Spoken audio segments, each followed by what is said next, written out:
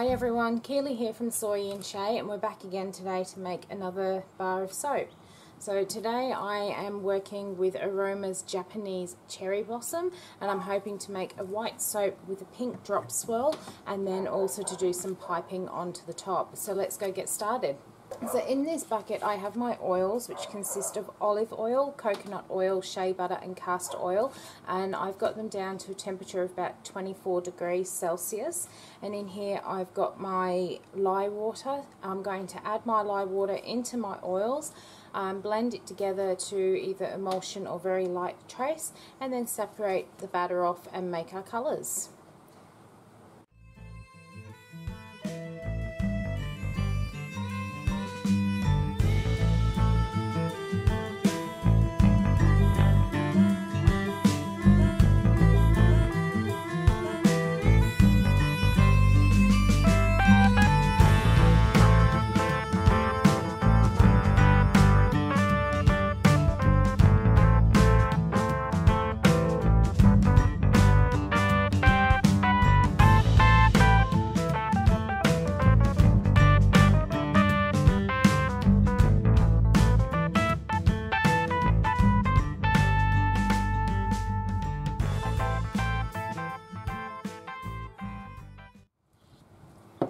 Okay, so I've got it to a very light trace here, and I'm now going to add my colours. To the big bucket I'm going to add some oil dispersible titanium dioxide.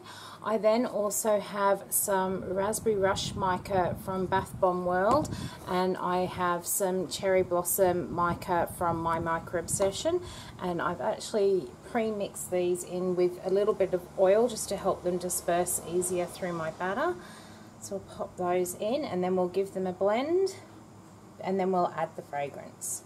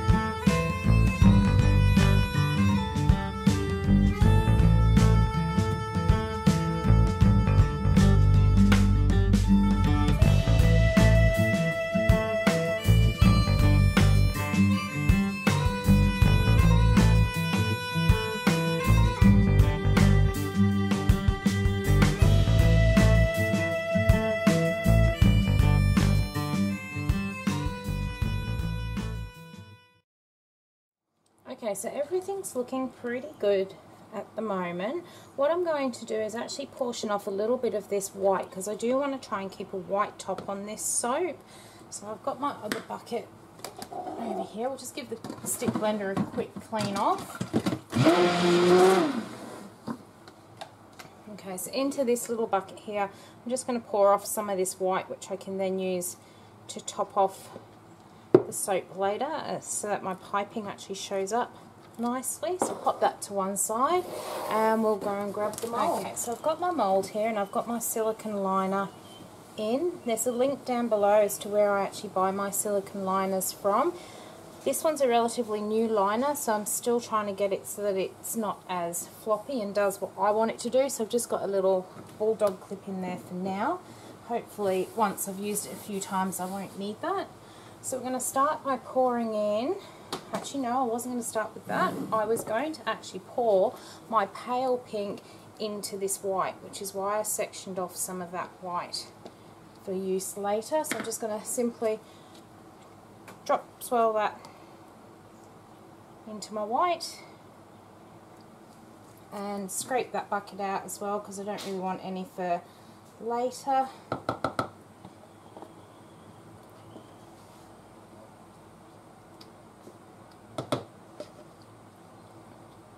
It looks like it's still staying nice and fluid, so fingers crossed it stays that way. And I want every last drop out so I don't have to do too much of the washing up of the pots.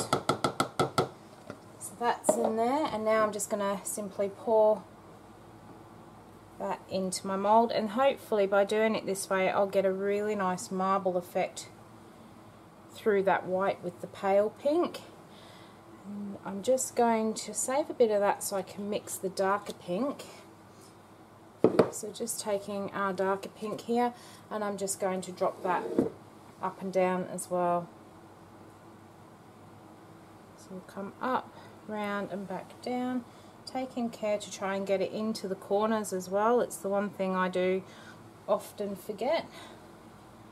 So I'm just going to swirl it down the mould as well, just to try and get a bit of movement in there. And I'm going to scrape the last of this pot out as well.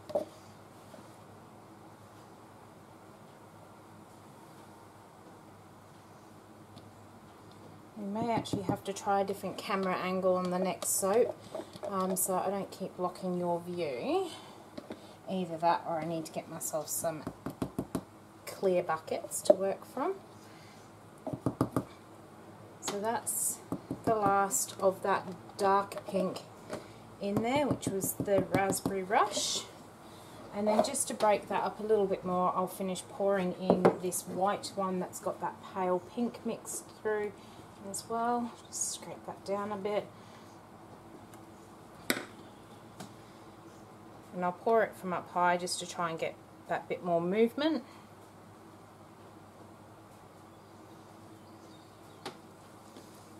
And then finish scraping this bucket out. Hot here. I'm going to use my spatula and then just gently pour the soap and let the spatula disperse that soap batter for me. Sorry, you probably can't see, but as I said, next time I will try a different camera angle so that hopefully you can see more of what I'm doing.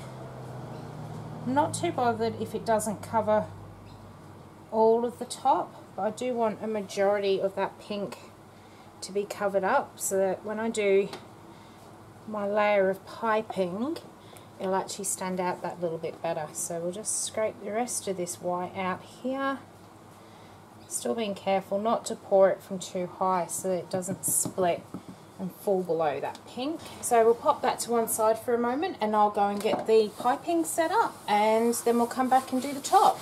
Okay, so we're back to do the piping, and I've got my oils here which have cooled down to about 24 degrees, and I've got my lye water as well.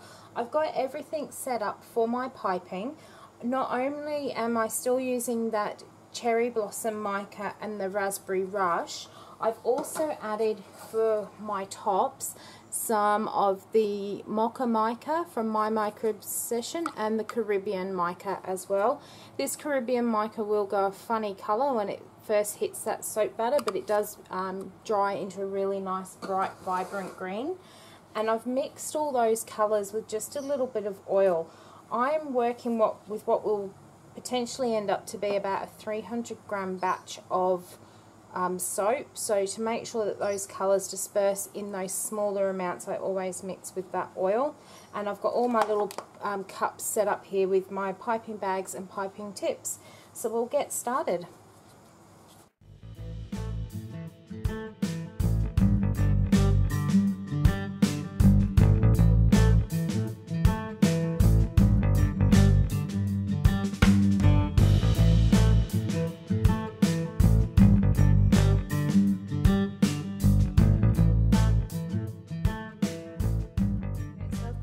To emulsify, it didn't need much of a blend because it is such a small amount of oil and lye there.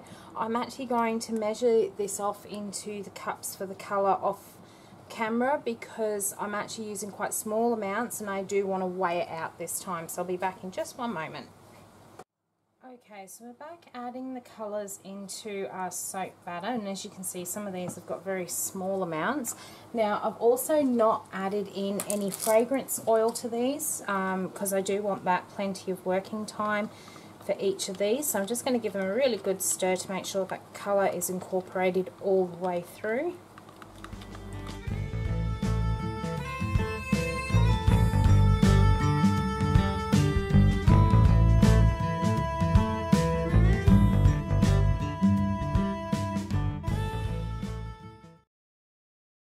Okay, so they're all mixed in. Now it is still a little bit fluid at the moment, but I wanted it to be fluid enough for me to mix those colours in. So what I'm going to do is just leave this for a little bit to set, and then we'll come back and we'll start piping.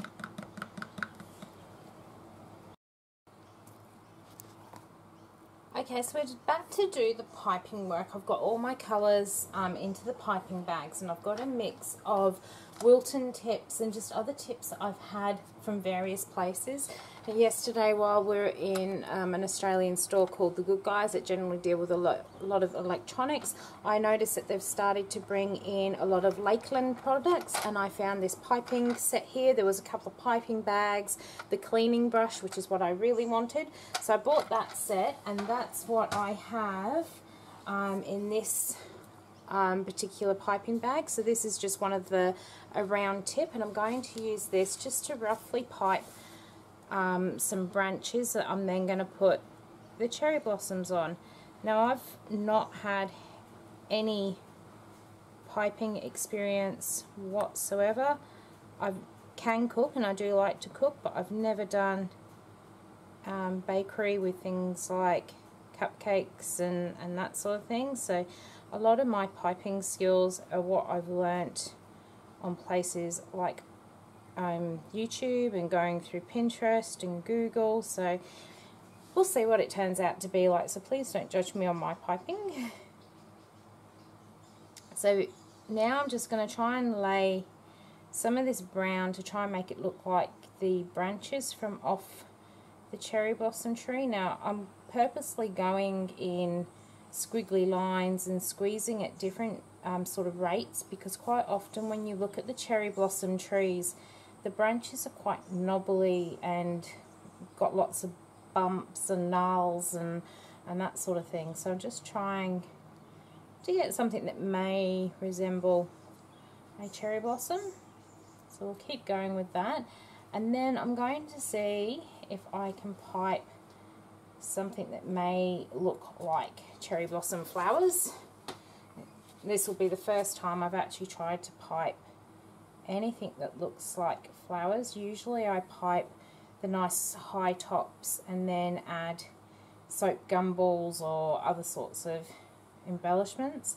I have done flower tops before, but generally just using the open star tips and those sort of piping tips. Never have I actually tried to use one of the purpose-made petal tips, so that's something new for me to learn today. So we'll keep on going and I'll be back in a moment.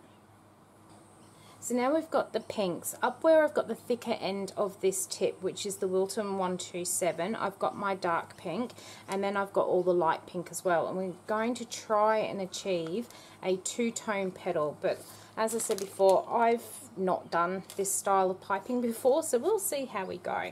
I've got my my soap mold on a Lazy Susan, so I can easily turn it around so I can get some nice shaped petals. So let's give this a go.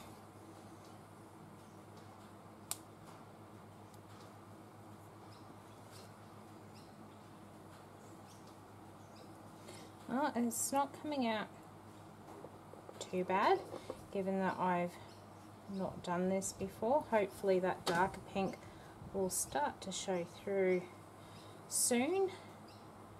And I'm actually just going to fill this soap mold up with these big petals. So I'll probably fast forward you through this bit until I get to the next section.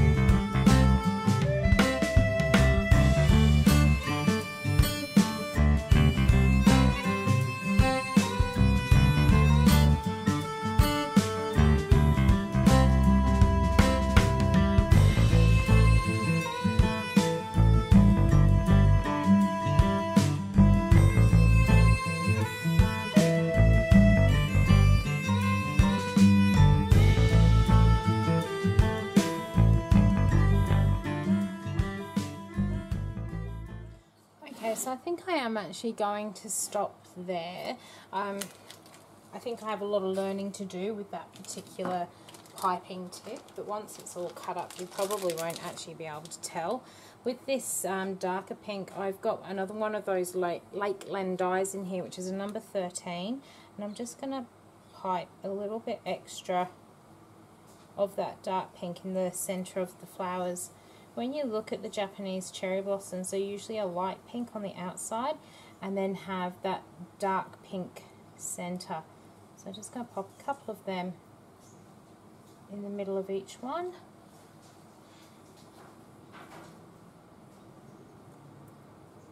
And this tip that from the Lakeland set is almost like a mini star tip, so it's given a really fine, pretty little center.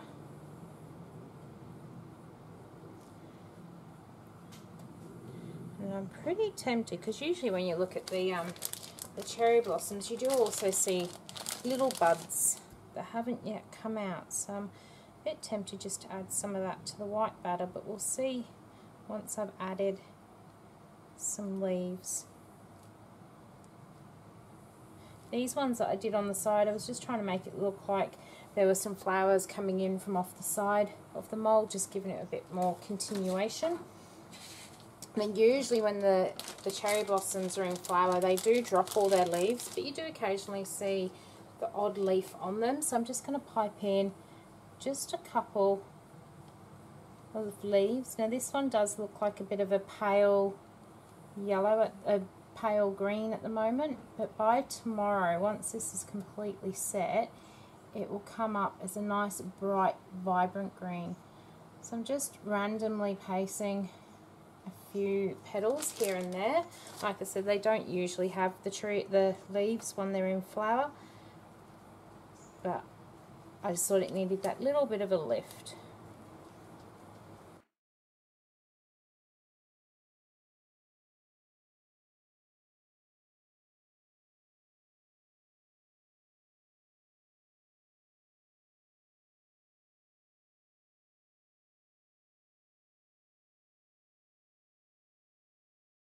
Okay, so I think I'm going to stop there. I think I'm missing just a little bit up in this corner. That bar of soap is going to look pretty bland when it's cut, so we'll just add a little bit more of a petal in there. And I might just do it just in the corner only, so it looks like it's coming out the corner of the mold. Like that, and we'll just add a couple of the little dots for the center, and may just add a leaf just showing from underneath it, like so. Now, seeing the Japanese cherry blossoms is something that I would love to go and see. I always think they're a little bit magical when you see them in the pictures, so I'm going to give it a quick spritz with some glitter, and then I will grab my rubbing alcohol and I'm just going to give it a quick spritz over just to make sure that soda ash is kept at bay. Okay, so there we have it, Japanese cherry blossom. I'll take you in for a better close-up in just a minute. Okay, so here's the up close of Japanese cherry blossom. This will sit for about 24 hours before I come back and cut it, and I'll bring you back for that.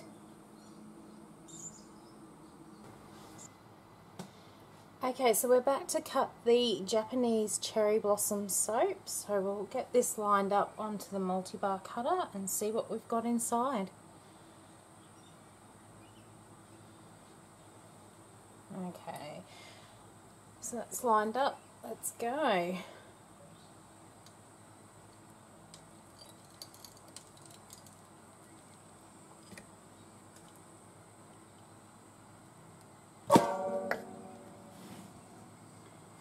Okay, so that's what we've got inside. Now hopefully over the next sort of couple of hours, as that starts to cure a bit, we'll start to see some of that lighter pink that was mixed in. You can start to see it on this bar, a across the bottom here you can see that pink that was swirled in, but I'm really happy with how that darker pink has also swirled through the soap. So we'll get the rest of that cut. I'll trim it up in a couple of days time and then pop it onto the curing rack for about 4 to 6 weeks. We've still got quite hot humid weather at the moment, so I'm thinking about that 5-week mark before these ones will be ready, and they'll be found online as well as at the Cleveland markets. But thanks very much for joining me, and I'll see you next time. Bye.